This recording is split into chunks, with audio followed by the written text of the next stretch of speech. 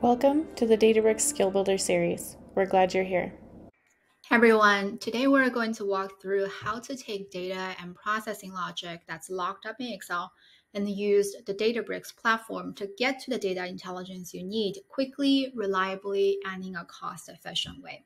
So Databricks is a data intelligence platform that empowers every user, whether you are an analyst, an engineer, or business stakeholder, to discover insights from your data.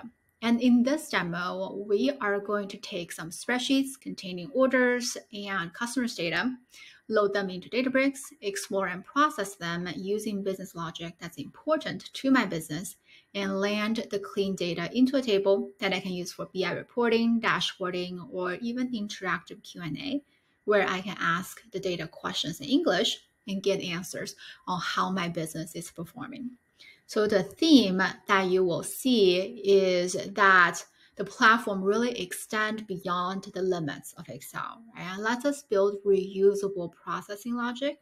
So we only have to build once and can apply it consistently to future data and get super fast processing or analysis speeds for even tens of millions of rows, have confidence in the output because we can easily trace how data has been processed and what changes were made by whom when. And very importantly, all of that leads to much reduced manual human effort and potential error rate by letting the platform take over the maintenance and optimizations and all that operational toil.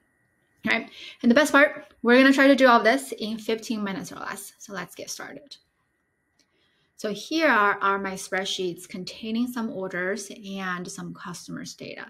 And my goal here is to get to a view where I can see how the order volume and amounts are trending for each customer, and also understand who my high value customers are to inform our marketing campaigns. I want to format everything nicely, of course, and do this analysis every day or every hour or in the future, even in real time. So if I'm doing this analysis in a spreadsheet, I will probably have a bunch of conditional logic, some summations, index functions, pivots, and file merges to combine the data sources, right? And to do this manually every day takes a lot of time, can get slow as data size grows, and can be very error prone. And maintaining the history and making multiple copies to share out to different folks is also a hassle. So let's see how we solve that with Databricks. All right, to start off, let's load the data in. So this is a Databricks UI, fully web-based, and we are in the data ingestion section. Let's see what we can do here.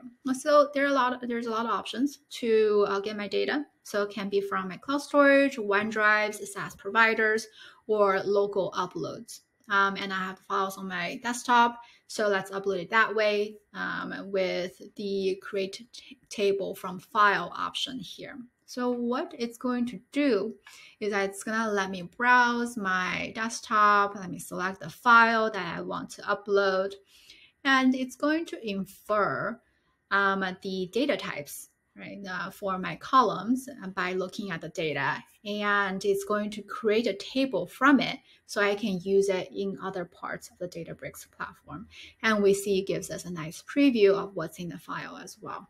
And I will click Create Table to proceed to create this table called Churn Orders Bronze. And I will load my other spreadsheet, Churn Users Bronze, in the same way.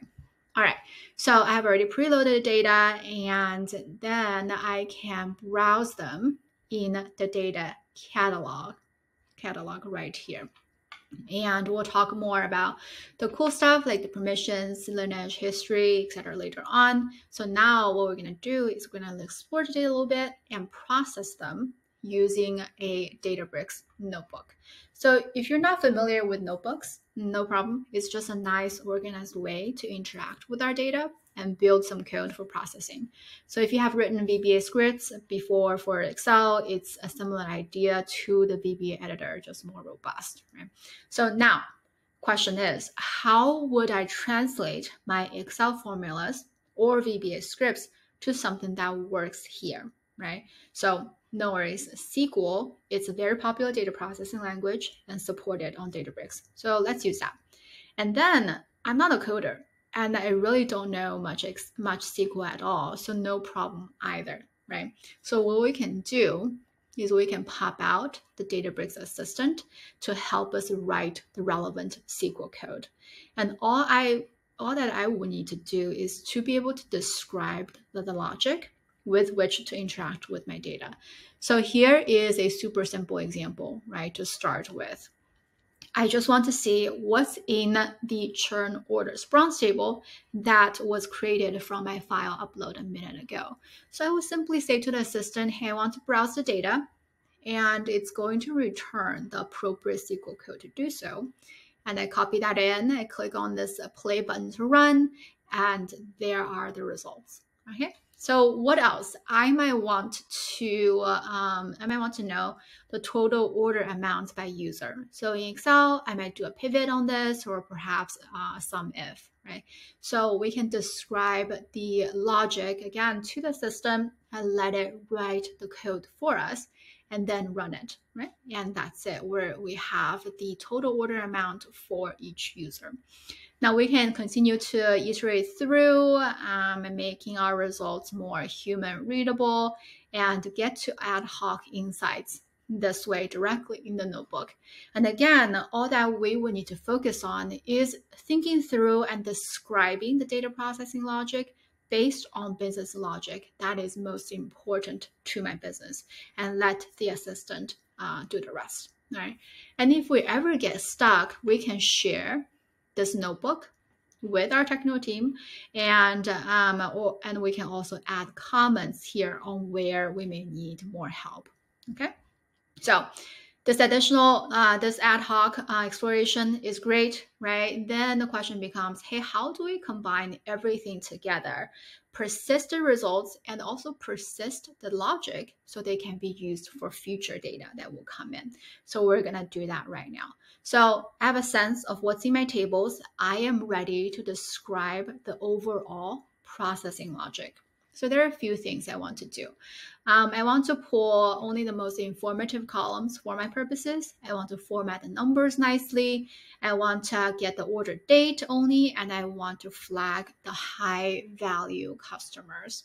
So what I'm going to do is I'm going to describe that again to the assistant, and let it give me some sample code to use. All right, so I copy that code in, I run it. You know what? Hey, I ran into an error. So not a problem. The assistant can also help with error fixing, right? So we see here, asked it, hey, how do I fix my code based on the error that I just got? So it's going to look at the error that I got and suggest a solution right here. All right, so I'm copying that in right here, and I ran it, and it worked out great. All right. So one more thing that I want to do is I want to combine the data in that churn orders table with data from the churn users table, so I can grab the email addresses to inform my marketing campaigns for high value customers, and also want to land the final output in a cleaned table. So I described that, what I just said, to the assistant, and it returned the code for me to do so. And I ran it, and that is it, right?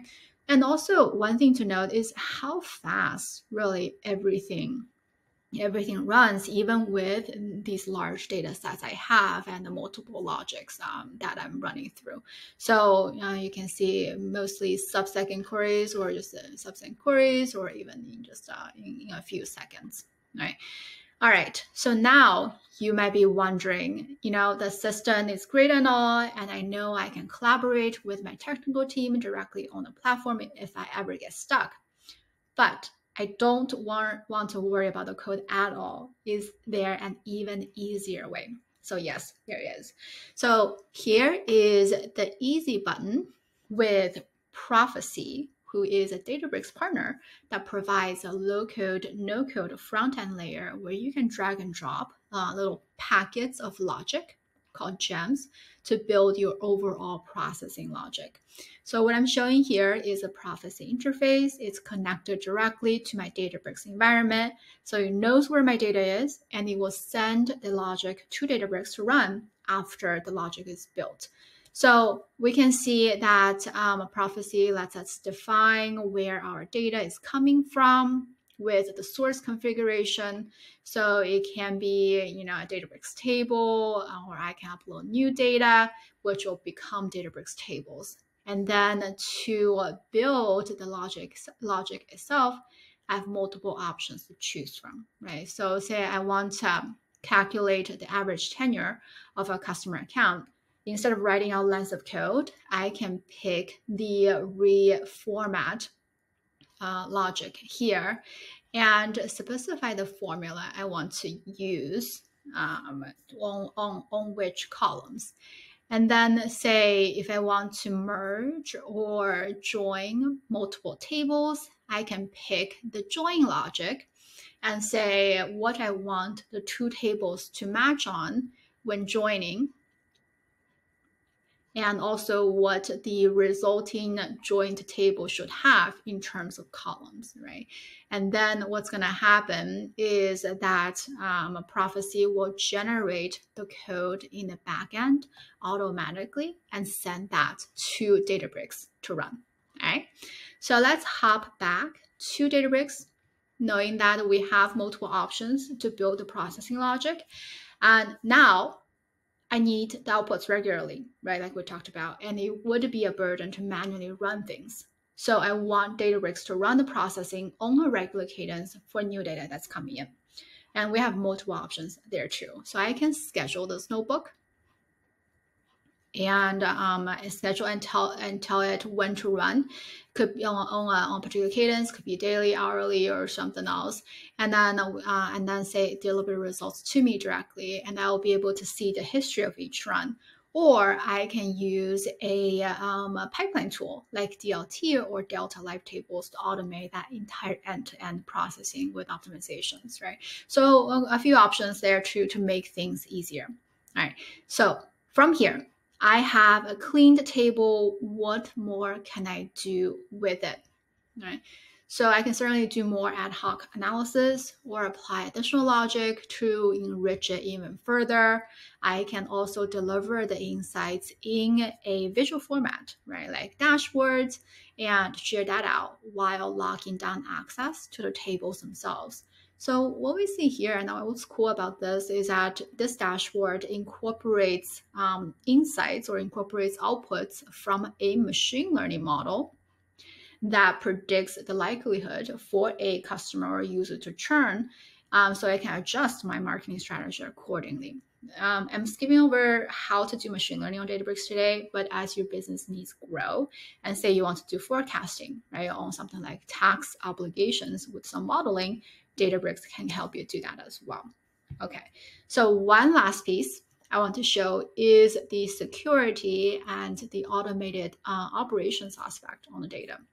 So one thing that I hear a lot from Excel users is the pain of maintaining different copies of data and not knowing where things are used by whom and in what way, right? So this is where the Lineage view can help us out here. So I'm looking at the churn orders bronze table. Remember, that's my source table. And I can see where it is used. Right, so I used it to build my cleaned table, and it is shown here. Same thing for notebooks. I used it in 3 notebooks, and that's going to be shown here as well. Dashboards, same idea. Oh, looks like it's not used in any dashboards.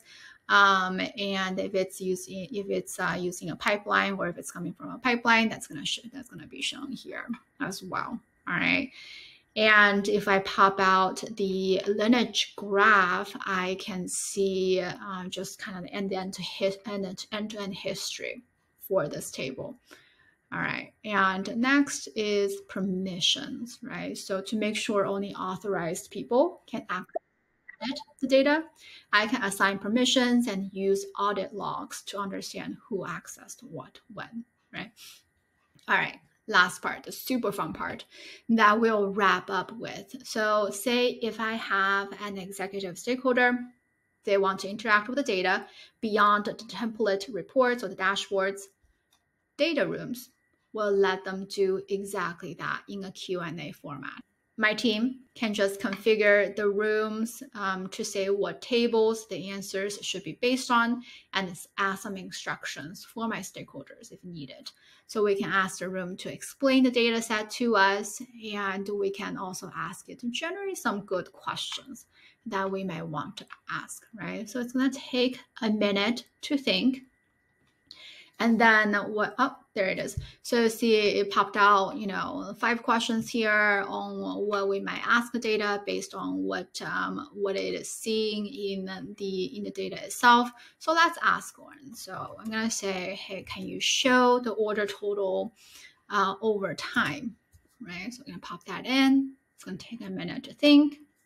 And what we're going to get is essentially the output table, right? That's going to show the results of the total order amount for each day. Okay. And that's it. We can also play around with the visualizations, right, to make it more compelling. So to recap, in this demo, we showed how to take Excel data and processing logic to run on an advanced data intelligence platform like Databricks, so the logic is reusable, the results are trusted, processing is speedy, access is secure, all with much lowered manual effort and cost. And we did that in less than 15 minutes.